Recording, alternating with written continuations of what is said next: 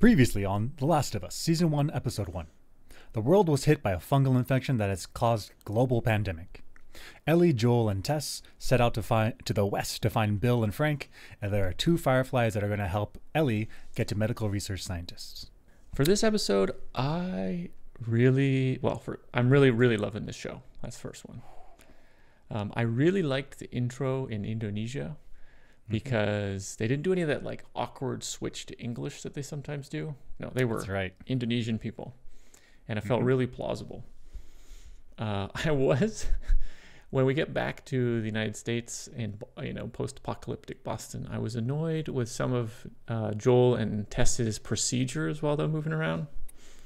We'll talk about that. The visuals were awesome, like the post-apocalyptic cityscapes and everything. They felt real. Yeah. There was some tension as well. Really, really enjoyed the tension in the episode. Made my skin crawl. Yeah. And they introduced the fungus internet, which is very important. Very cool. Fungus internet. That's an awesome way to say that. Fungus internet. Yeah, I guess that is what they said. Yeah. So my opinion of this episode, Tess is the gem of the series. She's like level-headed, stalwart. She's super calm. She solves problems, and she puts together the vision that Ellie could be the savior of humanity. Like, I really like Tess. I hope she does super cool stuff. In fact, I would watch a spin-off called The Last of Us: The Adventures of Tess. I would watch a spin-off called The Last of Us: The Adventures of Tess, and Joel can just come in sometimes. He's not as interesting to me as Tess. Tess is super awesome. Clickers, they did a very good job with Clickers. Like, I watched the credits at the end, and they had pulled in fans from the game. So fans that have they spent time learning how the clickers move, because you have to avoid them, right? So the movements were just they were crisp. They're creepy, and it felt good. And Ellie, she's fun in this episode. She's such a teenage girl. What do I mean by this? I mean, her words are devastating. If you want to have your feelings hurt, piss off a teenage girl. She'll fuck you up with words. Yeah, that's one thing I've noticed about teenagers is they haven't quite figured out adults are human yet, and they'll just go savagery, savage, and they're like, oh, my God, I'm hurt. Do I really want to teach this little league team? I don't want to coach them anymore. They hurt. All right, ready to do it? Let's do it. The Last of Us, Season 1, Episode 1. That's wrong. The Last of Us, Season 1, Episode 2. Let's do it. Ooh, yes. This is in Jakarta. This is the mycologist on the right, and what looks to be one of the earliest patients, one of the earliest victims of the fungus. What did they say? It was this victim here was in a worker in a flour factory or something? Oh yeah, flour and grain or something. Yeah. And then the mycologist was that's a perfect breeding ground for mushrooms, I guess. Yeah. Yeah, and also we blanked out some of her parts here, but it felt real because, you need to examine the entire body. So it really felt real. I was legit uncomfortable. I was like, this is too real. Yeah. Seeing the face, I'm like, please cover her face. I don't like this. Yeah. It's like, oh, auntie. I think if we go to the left. Oh, this creepy soap. Oh my God. Yeah, they have I guess that's inspired by the insect. I forget the name of the fungus. Right. Cordyceps? Cordyceps militaris is one of them. Yeah. And Cordyceps is the family of... And yeah, they do this. Yeah. They grow out of all the orifices of the animal to spread. Mm-hmm. It's terrible. Brutal. Nature, ugh. If you look up, I think the first time I saw it was on the Planet Earth, BBC Planet Earth, right? And so there's this fungus that will infect insects, in the example is ants, and it'll make them walk up trees so that when they sporulate, the spores can go farther. Really zombie mind control manipulation stuff. And not only that, but there's a variety of these mushrooms, and it's specialized per species of insect. That's right. Yeah. And they do this creepy stuff where it's it'll drill a hole out of your head and then fruit and then spores everywhere. Super creepy. Just brutality. Thanks, nature. Thanks, nature. Ooh, this is the mycologist. The fungus specialist in Jakarta. Yeah, and the mycologist, the military guy or the police guy asked her, what can we do? And she's like, there's no medicine, there's no vaccine. Just start bombing the shit out of stuff. Like, whoa. Whoa, lady. Pump Whoa, the lady. brakes. Whoa. Just pump the brakes on destroying everything. Yeah, they didn't go back to like the day before, but that actually was her opinion anyway. The society has been going downhill ever since. Like, she was going to say that no matter what. And it's like to totally give up on the idea of a medicine or a vaccine or whatever. Right. It was like, we got a problem here to solve. Once the shock has left, let's get to work. There's no medicine, there's no vaccine right now, but maybe we can try to make one. You know what we should do? We should go find an expert in fungus and ask her if she could think of any ways to come up with a medicine or vaccine or something. Put a team together. Yeah, but what if they can't? I guess the solution would be to bomb them. I mean, it is right. There's a trade-off, right? So if the viral vector is going way too fast, you got to shut it down. You got to close off borders. I don't know if you need to bomb it. Maybe you bomb in a circle to like close off the city so people don't leave. But at some point, you might have to kill people to stop the pandemic. I agree with that. And quarantine would be very important. But she doesn't, I don't know if she's aware of how fast it's going to spread at this point. That's right. It's just a localized infection. So instead of saying isolate them or like get the army in there and isolate them, she's like, just nuke it. You know what? Nuke it. It's the only way to be sure. Right. That's true. I mean, that is true. Actually, is that true? Okay, for sure if you nuke it. The energy intensity is so fast that things burn up. But it's possible also that bombs could help move this thing faster.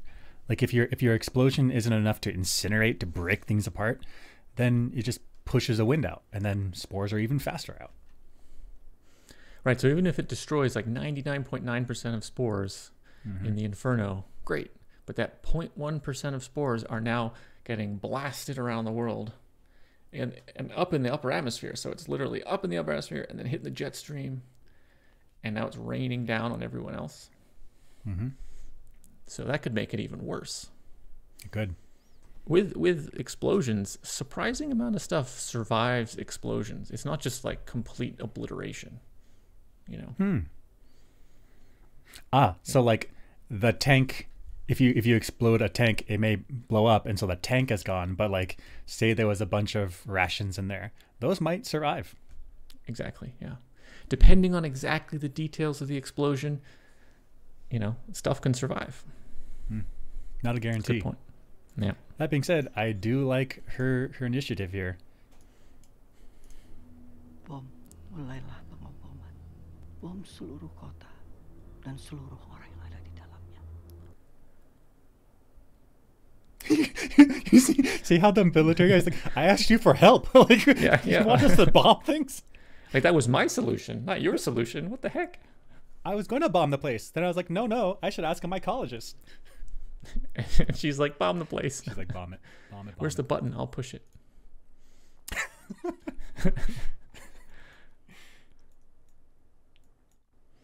Oh yeah, this scene. So she like wakes up on like the bed of flowers. Yeah, beautiful. When humanity ceases to exist or is significantly reduced in numbers, nature is going to thrive. Yeah. And even in this little area of this little building, it's thriving. Mm-hmm. And the window for light and for water to come into this little patch, and you need to have like enough dirt accumulated there. Like, it worked though, and life does do that. Yeah. Oh yeah. Mm-hmm. And I think I read a book long time ago about how quickly life and nature would take over cities if humans disappeared, and it's extremely quickly. Mm-hmm. Remember when pandemic started and like, so people weren't going around in the cities, and then deer and foxes came back into the city? Like, they adapted pretty quickly. Yeah, for sure. This.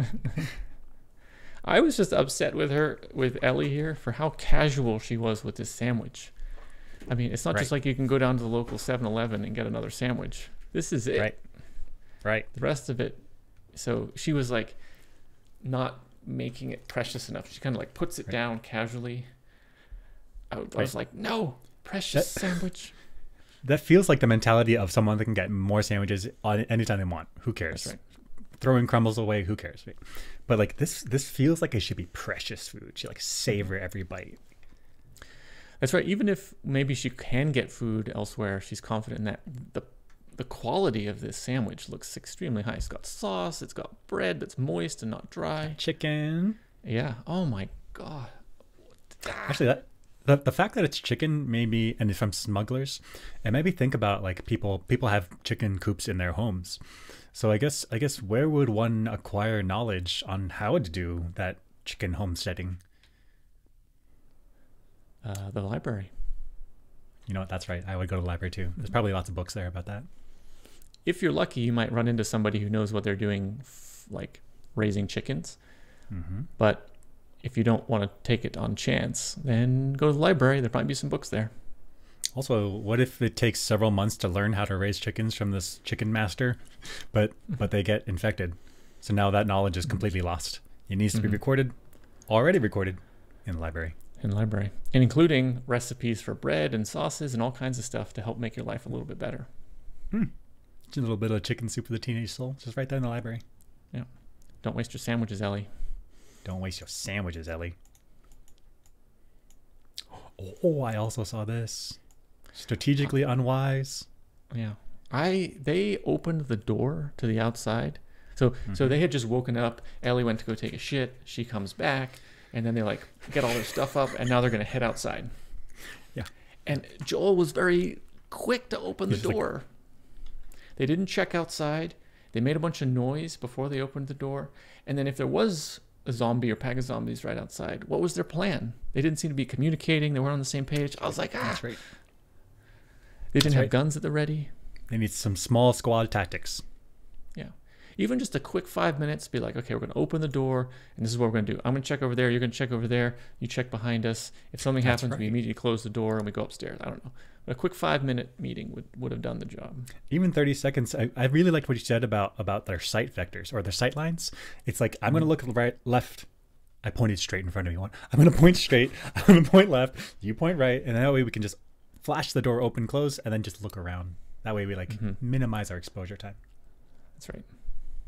What I noticed about this scene was he used the bookshelf to barricade the door, but look where that bookshelf is.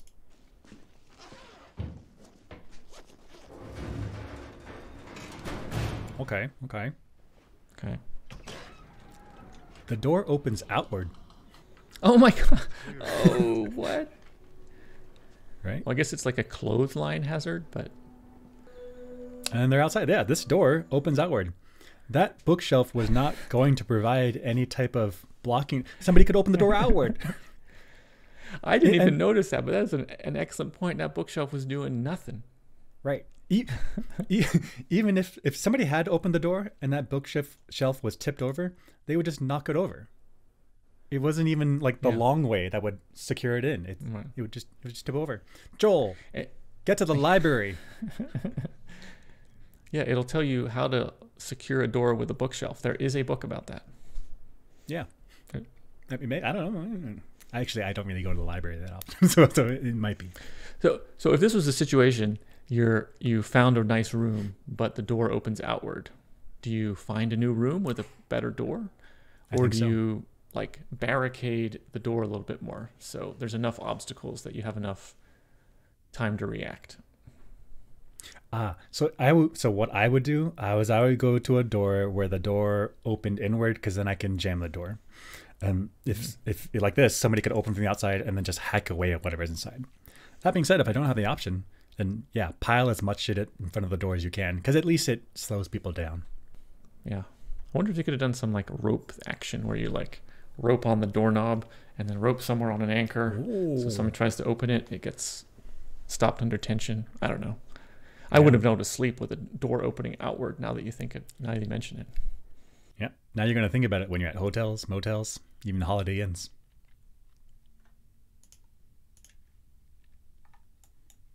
Yeah. This building, just the sight of this building, what is going that's scary. That's super scary. Yeah. And I think this is realistic because I think that a building can topple, but because it has Yeah. this like grid, 3D grid of tension grabbers, dispersioners, that it can actually hold itself together in this precarious position and not just fall. I think that's plausible. You're saying so a lot of this tall building construction is steel rebar and concrete. Concrete is very good at handling compression, and steel is very good at handling tension, so pulling. So I guess in this instance, I guess we're saying that the rebar structure inside this is strong enough to hold it at this oblique angle. Right. Bye-bye. For 20, 30 years, maybe. Eventually it will collapse, but Sure. yeah. But it's cool. just sitting there. Yeah. Look how nature is reclaiming this thing. Yeah. I love it. Makes sense.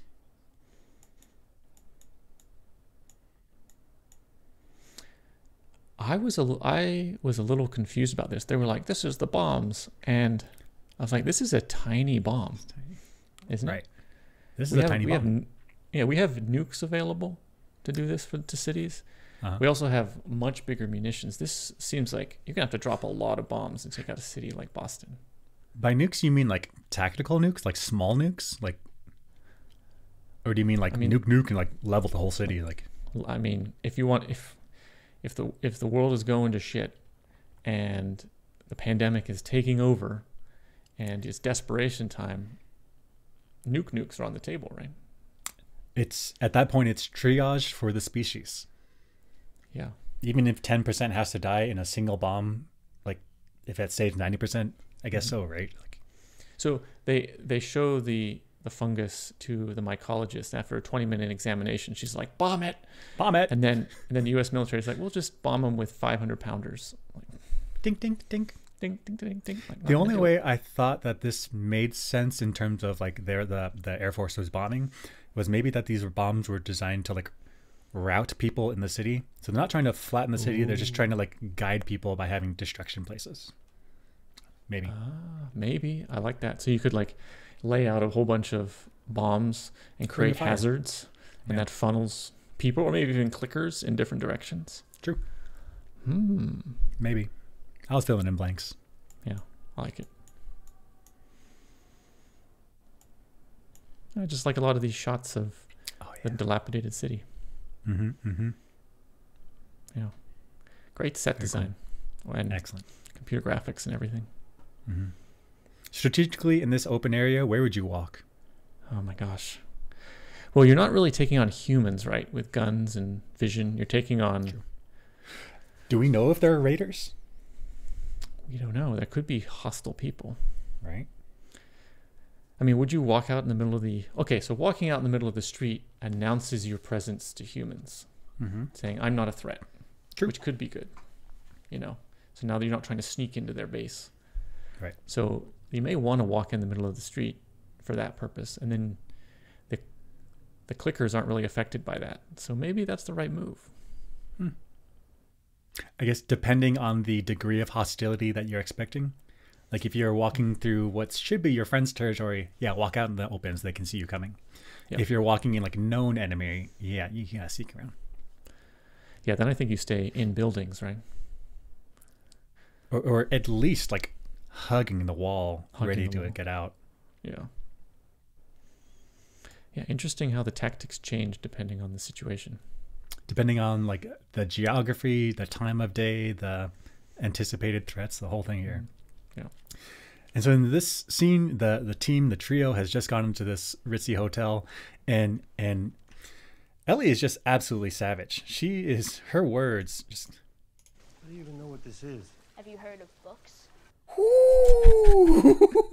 she's on it, and that snap. She snapped and looked at him.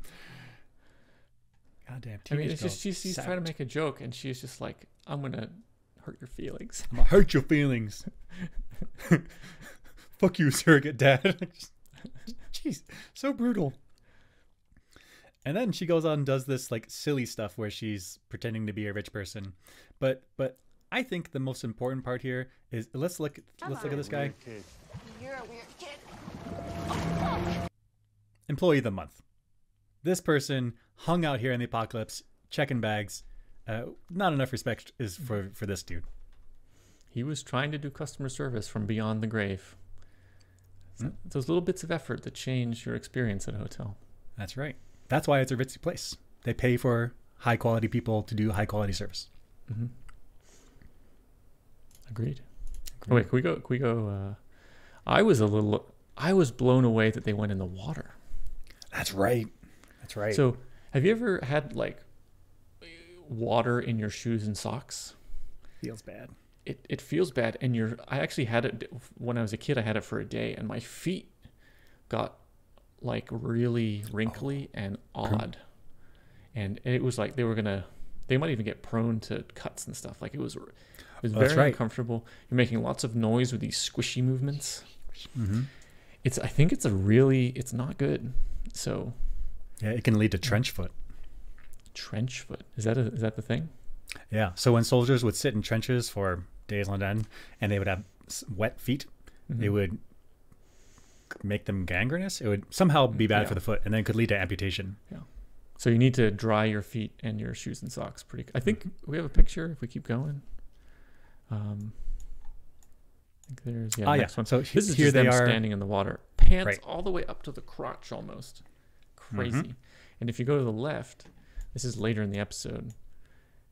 They're repairing or helping they're wrapping Tess's ankle. Yeah. And the socks look fairly... The socks they dry. look dry. They look dry. So they must have taken... How long would it take for shoes and socks and pants to dry? I mean, we're talking... Depending on the climate, depending on like how hot and dry it is. But they're up in Boston in summer. I think it's a humid area. Been a while. So that must mean in their packs they have replacement shoes and socks, which I guess is plausible. I don't know. It's 20 years after the world falls apart. How many shoes they got? That's true. That's why I was really surprised they went in the water. Wow. I'm surprised, right? Plus like normal bacteria is still around. Like that's you're right. waiting in that. That's right. Normal nature things that are going to get you are still around. All around. Yeah. Fungal infection in your feet ain't going away in the apocalypse. People scan you and you're like I don't have like the cordyceps fungus, but like I do have athlete's foot. It is kind of gross. Foot. It is kind of gross. Do you have any tenactin? So here on top of the roof, Ellie and Tess and Joel, well, I guess they're all up there, but Ellie and Tess are talking. And well, I guess let's just listen. The fungus also grows underground. Long fibers like wires, some of them stretching over a mile. You step on a patch of cordyceps in one place, and you can wake a dozen infected from somewhere else. So I thought about this. That means that these mycelium tendrils can be like a mile long, which means that you have to worry about, if you stepped on one, you'd have to worry about like a mile radius circle around you, and you could wake up, she said, a dozen. So I calculated that, and that comes out to be something around one infected per 121 American football fields. So that's like, I don't know, that seems like a very low estimate to me. If that's true, then I feel very comfortable walking outside. I hope that that low estimate doesn't come back to bite her. Agreed. I was prepping like I want to say something about the area. No, it's come back to bite her. That's true. Okay, go ahead and say something about the area. Don't activate the fungus internet because it will come back to get you. Yeah. Yeah. So she said, why did she use the number 12? She said up to 12. A dozen. Yep. A dozen. A dozen. So not 10, not 15. 12. A dozen. Can you activate a baker's dozen of clickers? No. Yeah. No. 12. Well, and at the end of the episode, when the internet is active, it actually wakes up that whole horde, if you remember, at the end of the episode. So she said a dozen, but it could be up to thousands, it seems like. Thousands. She underestimated. Yeah. Maybe that's her experience. She's been sneaking around so long that she only has onesie twosies.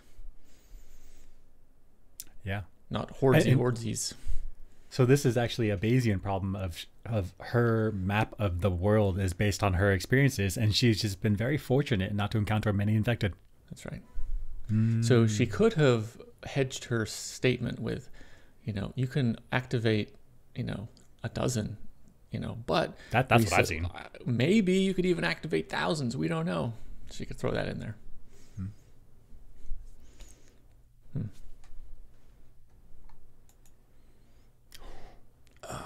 I couldn't believe Joel was touching, even though it's dried out fungus and they think that's innocuous. He started to touch the dried out fungus roots or whatever these are with his bare hand. I couldn't believe it. I'd be scared to do it even if I knew it was dead.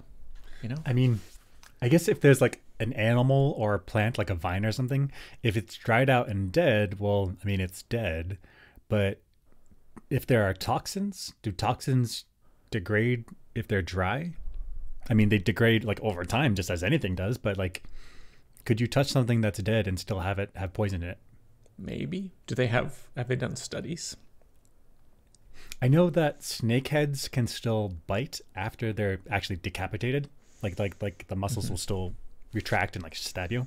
But I guess after how long after the snake is dead is its venom still potent? I don't know. I mean, so Joel said, it's not active because it's dry. I still think there would be some kind of heebie-jeebiness. Oh yeah. Where you're like, I know it's dry. Let me poke it with a stick to verify. Yep. Just not for any reason other than I don't want to touch it. I'm not sure And I yet. think that's good procedure anyway. Yeah. Like your emotion is telling you, okay, good procedure. Get a stick, poke it. Yeah. Because I guess there could be a chance where it's actually semi-alive inside, and now you've touched it. Or even if alive doesn't even make sense for these. For example, with mushroom spores, they can dry out and last for, I don't know, 100 years, something like, I don't know. They can last a long time. And then you just rehydrate them and then they're back in the game.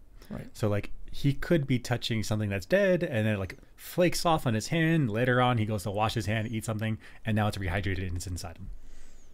Yeah, then there's the issue. How is he going to wash his hands after touching this?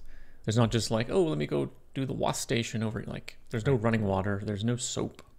We saw a hotel with dirty water. You don't want to wash your hand in that. Oh. Although I wonder, after 20 years of poorly functioning municipal water systems, maybe people have built up an immunity.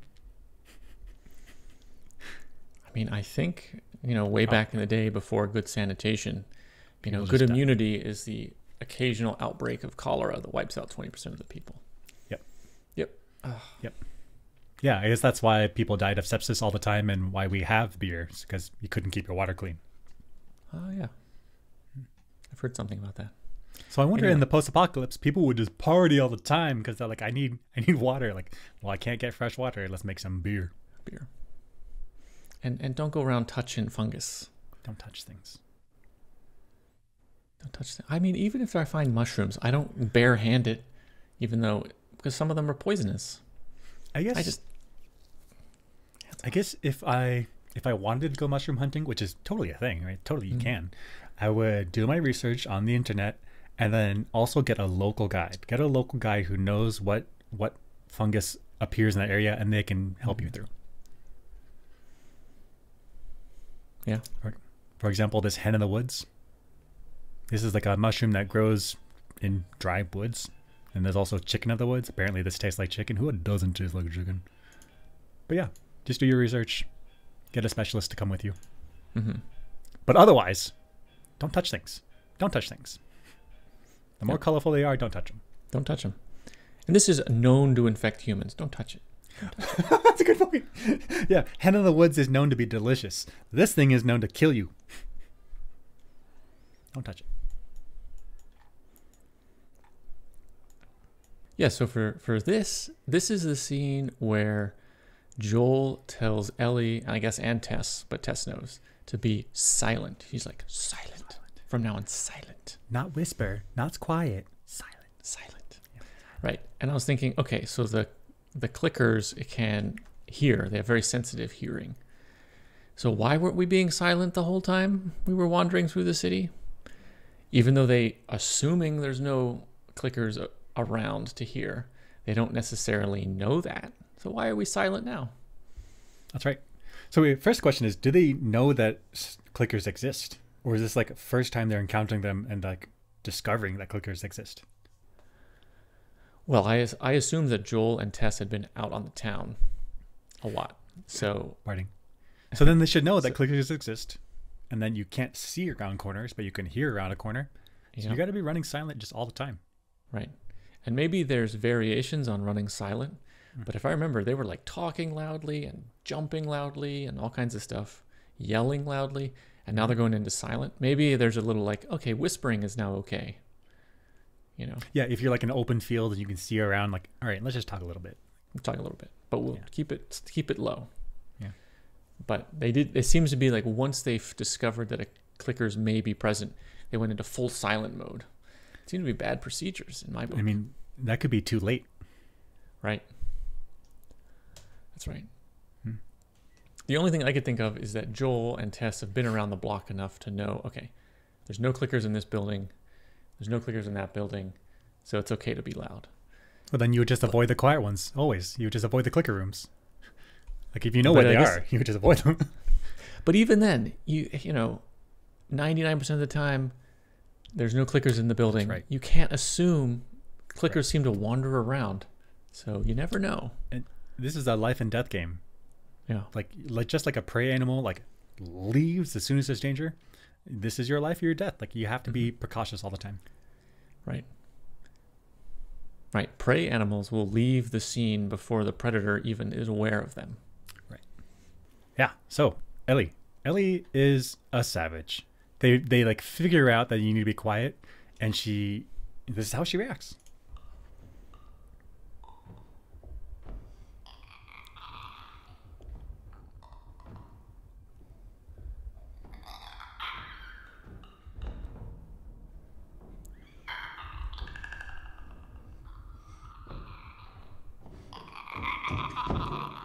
Have you heard of books?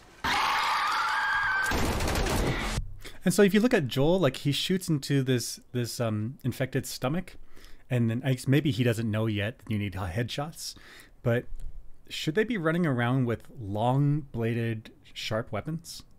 Because like just sever the head. But with the long blade weapons, aren't they worried about blood and fluids getting on them? So if you're close quarters taking off a head and there's body fluids coming all over you, maybe that's suboptimal. But then with guns, there's still back spray. Yeah, and that you have to be and the less back spray there is because you're farther away, well, that means that you need to be more accurate, which is now a challenge. So maybe with Joel, he's taking a real chance here with back spray. Maybe he should have just given the thing a shove and off they go the other direction. Or they could do the full face shield. Riot gear. Yeah. Well, you know, like those face shields that a lot of people did in the pandemic, you know? Oh, yeah. Just that to stop the back spray. Mm-hmm. Maybe. So maybe you want full hazmat suit. Because you don't, I mean, do we know how this is transmitted other than bites? I think it's just bites. Like if a infected like spits blood at you for whatever reason, like would that infect you? Well, what if I was to like take 1,000 clickers, put them in a blender, make a bath out of their nasty fluid, and then take a bath in it? Well, it didn't bite me, so I guess I'm good. I feel like you get infected. Maybe you just put your feet in, and as long as you don't have a cut, it's okay. But you have orifices. In your feet? It's not in your feet. So it's up to the asshole. And up the asshole, yep. And then you're good. And you're good. I love it.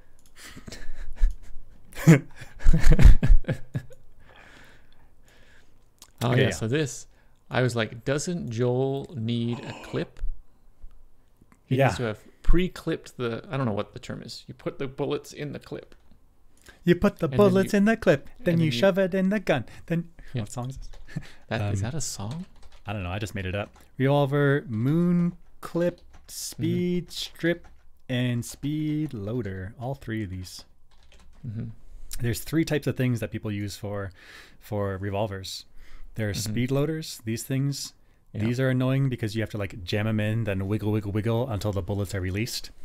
There are speed strips like this thing.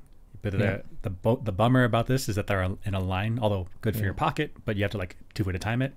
And then there are what you were saying were moon clips. Moon clip is like this, where you preload them in a 6 or however many cylinders your revolver has, and you just drop the whole thing in quick. I feel like if, say, you didn't have any of these clips available, which one would be easiest to manufacture if you had some scrap metal or something? Maybe the moon clip? I think the moon clip. I'm not sure. I think the moon clip. Because you'd have to make something to keep the bullets organized so that in this situation, you're not like thumbing them in, well, you know. Or organized and also not rattling. Loose ammo in your true. pocket and you step around, just clink, clink, clink, clink, clink. Now the clickers hear you. Yeah. Maybe you just have a bunch of single pockets with one bullet in. So if you need an additional one, you just do one at a time. Maybe that's fast. You mean like each pocket has its own bullet? Yeah. I guess so. It's like a what is it, like that old game where like you play doctor, you have to like put the tweezers in there and like pull out the bone. It's like that, like a bunch of different locations for each bullet, one at a time. Either way, Joel was not prepared for this. He's not ready for this. Now he's doing like an awkward reload. And he can't see in the dark, so he needs to keep his flashlight on, which is like he needs a third hand. Yeah. Guns with mags. That's the way to go. Maybe that's not available. Maybe he had no choice, you know. That's true, because he has his own private gun, which he hid in his floor, right? Like, yeah. Fedra probably rounded up all the other guns, and then those guys have the magazine guns. Yeah, yeah.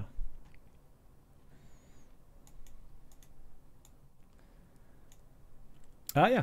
Oh, so this picture. Joel is just about to kill the clicker, and I looked at his head, and this really looks like Hen of the Woods. Yeah, it really does. They must have taken inspiration, because I think so. I mean, super creepy. When he gets that headshot, I'm like, cluck, cluck, motherfucker. Boom, headshot. Yeah. Oh, yeah. This. Ellie was like, oh, yeah, we just encountered clickers. This is not scary. I was like, Ellie, this is terrifying. Ellie, You've got like rusted out 20-year-old ladders, you know, 100 feet or whatever, 50 feet in the air. And you're like, this isn't scary. I'm like, it's scary. That it's thing, scary. This is scary. You're putting your life in the hands of a minimum 20-year-old ladder that's been exposed to the elements, rained on, UV, who knows what. So this ladder is it's not secured to anything. It's just sitting on the scaffolding. Like a little gust of wind, that thing falls over. I hope it's got to be secured. No way. These panels, these are wood panels. In the rain, this thing degrades. It absorbs water, loses water, heats and swells and shrinks in the heat and cold. Yep. This wood would be falling apart. And scaffolding is designed to be broken down quickly. It's not like welded together tight. Yeah. So in summary, Ellie's a badass, just so bold. She's just like, whatever. She's risking her life and the future of humanity, just walking across. Just walking across, yeah. And if you go to the left, they do it again. Ooh. Yep. They have this ladder here that they're like, I'm just going to put all my human weight on it. And if it's rusted out and collapses on me, it's a ladder. It should hold together. I was like, oh, what are you guys doing? And clearly there's no anchor point up here. So the anchor point to the wall must be down lower, which means if he leans back a little bit, there's a torque pulling out from the wall. This could rip the whole ladder down the face of the building. And even if you've trusted this many times before, it's out in the elements, UV, rusting, who knows what. It's not going to survive forever. So you need to give that a good test every time. Every time. Give it a little wiggle. Yep. I was upset with their procedures. What a cowboy, just freestyling. Just cowboy. Yeah. You can't win if you don't try, so do it. super cool set. Looks Yeah, super looks like the vegetation has taken over the life, and I guess trees are doing real good. What drew my attention in the scene is that these cars are like, I get it's the pandemic or it's the apocalypse, but this is some real bad parking. Like, this is not in this is not in the like craze of like people are running around, because then cars would be everywhere. This is just how the street is normally, and then people didn't go after these cars. Right. But I guess this is Boston, right? Yeah. Yeah, that's consistent. Yeah, Is that consistent?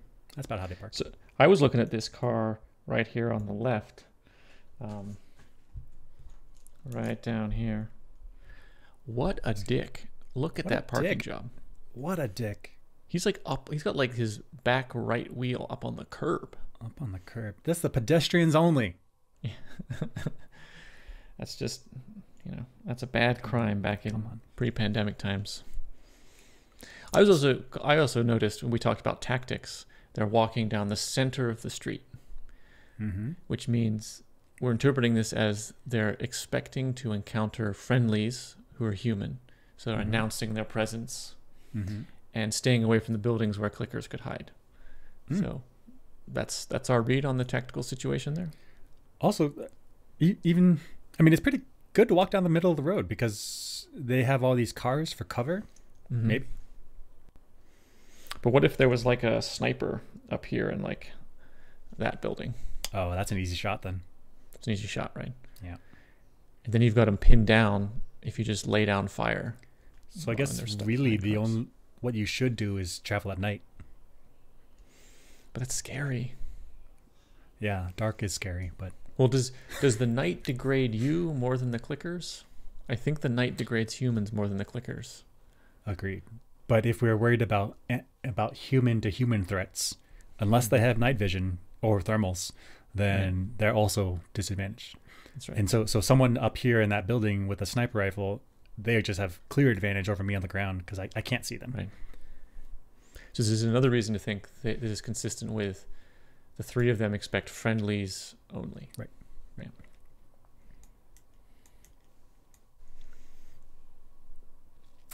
This scene. The first thing is they go into this room where there's like guns and a bunch of equipment on the ground, and Tess is my girl. Like, she knows what's up. She's been in a loot room before. The first thing, like, let's look at all the guns in the room and see what Tess does.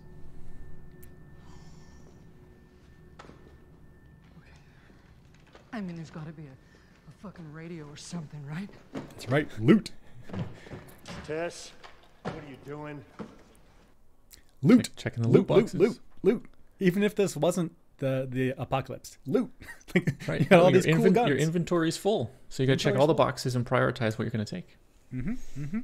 Other stuff you don't want, put them in these cargo boxes. Get them out of there. Yeah. Sell them to your favorite vendor. That's right. No, you got to make multiple trips back and forth to town. Every time I enter a room, RPG, I just check every box in that room. Yep. Behind the door, maybe there's gonna be maybe the best loot's gonna be behind the door. Oh yeah, I was really, so there's so much here in terms of supplies. Oh yeah. I think they end up blowing it up in the panic. They blow it all of it. Yeah. But it would be hard to not come back and make these a priority. I would at least shove the containers and whatever somewhere, so maybe if I came back I could get it. Oh, you make a cache. What's that? You'd make a cache. Hide it in some room that's like unexpecting. It's like a hidden place. Hidden place, yeah. Somewhere you wouldn't expect somebody to look. Right. Because it's worth it's not just worth a little bit. Like, oh, I could get rid of these supplies. It's worth so much. So much because you can't remake any of these. No. Right, there's like those lights. Can't remake that. How are you going to get fuel? Yeah, it looks like there's fuel. Let's see here. So if I can circle some stuff here. I see fuel barrels. Is that right? Fuel barrels, yep. Yep. And ammo maybe. And maybe some weapons over here. And then these light stands. Am I not drawing on the right one? I don't see you drawing. What is going on? I'm drawing, but it's not. It just updated. Okay, it's There we there. go. Okay. Yeah, so these things I circled, there's on the left, there's light stand, Mm-hmm. and then the middle looks like maybe ammo, and then fuel just to the right of that, and then looks like maybe just general supply crates on the right. There's just so much good stuff here, and they Mhm. leave it all behind. Look at all these shoes. Shoes. That's a good point. That's a great point. Shoelaces. You can make a fortune if you go back to that city. Just don't worry about anything else. Just take the shoelaces. And Petra's like, "Where'd you get all these shoelaces? This is suspicious." It's suspicious, yeah. You got a shoelace factory outside of town, like, in a manner of speaking. Well, they already ruined a pair of shoes by going in that water. Oh, gonna be funky. And we assumed they had a replacement set of shoes and socks in their backpack so they could cycle them out. So they're going to need to keep getting shoes. Yeah. Yeah. Yeah. Plus, those are like boots. Those Those are are nice. boots. And let's see, there's one there. Get some. Everybody is 2 shoes. 2 shoes. So we're looking at 5 pairs of shoes on this shot right here. Just this angle. There's maybe more people around. Yeah. That might even be priority number 1 because they're easy to get right now. Yeah. Whereas the boxes and the fuel are harder to transport. Yep. Shoes I can shove in my bag. Barrel full of gasoline cannot. Too big. No. Yeah, so many good supplies. Good point. I forgot about the shoes. Specifically the shoelaces. Shoelaces. Go. I can't. Yeah. So this is the brutal scene where Tess is like, I'm infected. And then if you go to the left, Joel's reaction, he doesn't really know how to process it. He's just like, I'm going to shut down again. But then Tess doesn't let him like shut down. She's like, no, you need to have hope. You know, this is real. Believe it. And I was like, She's the best. She's the Tess absolute looking best. out for him in her last moments. She understands him, like who he is and what he needs. Mm-hmm. Show me.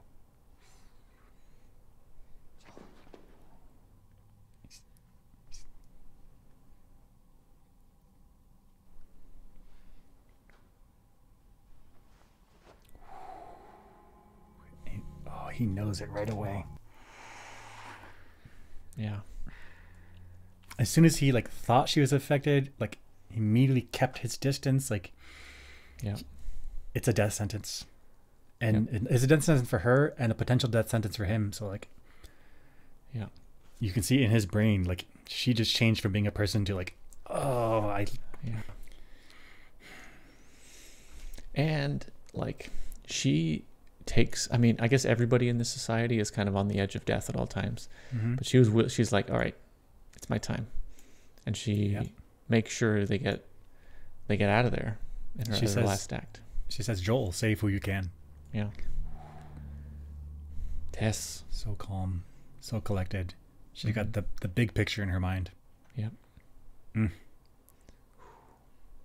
I'd watch a spin-off with just her. Yeah. Oh yeah. The Adventures of Tess.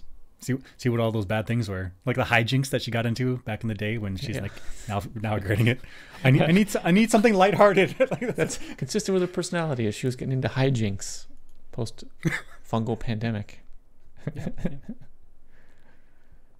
Oh yeah, maybe pre-pandemic.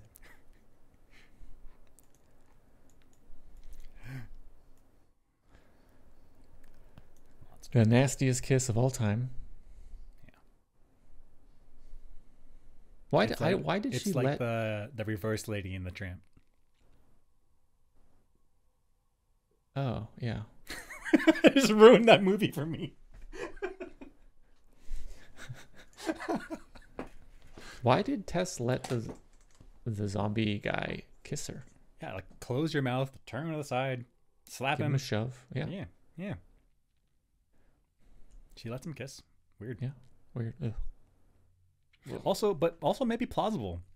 Like he's not the infected is not attacking her.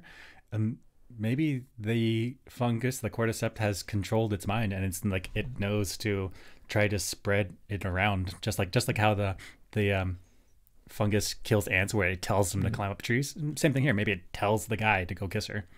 I was also thinking, are they telling us here that the infected are somehow sentient, maybe in a different way? So they're not human sentient, but they're cordyceps plus human sentient. Yeah, that's exactly. That's what I was thinking. That the fungus knows how to like trigger some human response so that the human goes and does what it wants. Like it's not telling humans to walk, to run, to attack. It's telling it like here's some chemistry in your brain. Now react appropriately. And so sometimes it'll be chase it. Sometimes it'll be go kiss her. Okay. But what I'm saying is they're not just maybe the infected are not just robots that are just ready to be killed because they have no sentience. Oh, I see. I mean, I don't know. I know we don't really understand as a human species what sentience and intelligence and free will are, but maybe it's a different sentience, but something that's worth keeping. Like a half sentience. Like no, I'm saying a full sentience, just different. Oh, yeah. So why are we not saying that this is just a new life form? Right. That's right. We have species on Earth, animals, and I guess also plants, that have full-on symbiotic life cycles. So we could just call this one too. Yeah. And in a sense, we are like that. We have thousands and thousands of types of gut bacteria on our skin, in our gut, all over the place. Yeah. That are essentially symbiotic with us. Does that make us less sentient because we're infected? In fact, I guess we have some special type of sentience where we have billions of microbes inside us. They're part of us. Yeah. Yeah. In summary, maybe the kiss isn't gross. It's just, Romeo and Juliet situation. Oh, kind of like it's biological Borg. Oh, yeah. They may have a collective consciousness. You don't know. That's right. It's the internet. So she's not just kissing this guy. She's kissing everyone. Yeah. Okay. Oh, I don't like it. But yeah. Oh, the supplies. Yeah, and I'm hoping that Tess finds a way to survive this because she's my favorite character and I want her back. Also, I was like, wouldn't the supply cache and the zombies burn? It like went up in this explosion. I was like, how did Tess set that up? She like dumped the fuel, threw the grenades on there, lit it, and instead of just burning into this inferno, it just... I was confused on the mechanism there. I guess there is like, when combustion reactions, there is like a flashpoint, which maybe that's not the right word for this, but it's like when the mixture of oxygen and the fuel in the room is just right, you get like a slow burn, and then the right mixture, and then rapid explosion. So it's not really the grenades; it could be the vapors exploding. I think so. Yeah. So the grenades were unnecessary, and that's wasted grenades. Yeah, right. You get zombies in there. You get infected guys throwing them around like hot pocket. Like you don't know what to do with it now. Yeah. Actually, I don't even know if grenades can be thermally popped off like that, or if this is enough of them, enough temperature for it to pop off. Like, do you have to pull the pin, or if the pin is still in there but hot, like, will it still stay stable? I don't know. If I had a grenade at my next camping trip and I just threw it in the fire, how long would it take for it to explode, or would it not? Yep. You go on a camping trip and everyone brought fireworks, and you're like, me too, but yours is a grenade. Yeah, next camp trip we're all bringing a different type of grenade. Test this out. Yeah, we said smoke grenades. Yeah, you're like, smoke this, bitches. First one to lose a limb wins. Oh. No. Don't do that. Tess comes back. Tess, she's so good. Joel is losing all the important women, a woman, and his daughter in his life. Just losing him. And we don't know all the pain he went through in the intervening 20 years. So, and she loved him, and he did not love her back. I mean, I get it, emotional trauma and stuff, but like, Tess, I think he loved her back in his, in a way that he could. In his own way. Okay. But not in like not what she wanted. Not what she wanted, or what. Yeah. But he wasn't capable of it, maybe. Yeah. But I wouldn't say that he didn't love her at all. It's true. There is some type of connection there, and not just friends. Yeah. Is there any more? Is that it? I think that's it. That's it. Moving on to episode 3. Joel and Ellie are now hitting the road. Tessa's going to find some way to get back into it. I know it. That's going to happen. That's what I want to happen. Yeah. I don't know how. It'd have to be a prequel. Maybe she comes back. Maybe that kiss from the zombie. Maybe that gives her superpowers, regenerative powers, and she comes back. Fire does not hurt her anymore. I mean, it's not Dragon Ball Z where like everything that happens gets you like power up. Level up. You hear in the distance. Ah, she comes running up. For the rest of the entire season 1, just just charging up. No, I think she's done. She's done. So Yep. Don't like it. Okay. So now we're off to find what were the names? Billy and Frank. Yep. Bill and Frank. Bill and Frank, somewhere out there in the West, they'll take Ellie to some medical research scientists and we'll maybe get some cure, save humanity. Yeah. We'll see how this goes. See how it goes. See you next time. Last of Us Season 1, Episode 3 next time. Next time.